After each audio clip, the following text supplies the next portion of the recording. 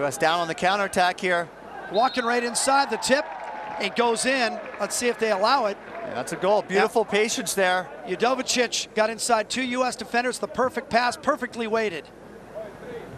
And with the head underwater, just reached up with that hand and found the ball. Just an inch to spare there. That was beautiful patience by Gocic there on the counterattack. They had the 5-on-4. And looks like they called a penalty on that. So the penalty shot now will be taken by Prelanovic. And Moses trying to cheat out of the cage here, try and get some angle. Moses with a big save. And Moses that doesn't happen very often. We haven't seen any blocks this whole tournament. So Moses, big save there.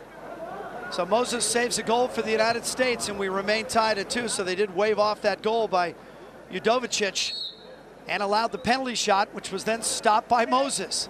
Udovicic is probably saying, "Why didn't you just let us have the goal? Yeah, the first we don't want a penalty."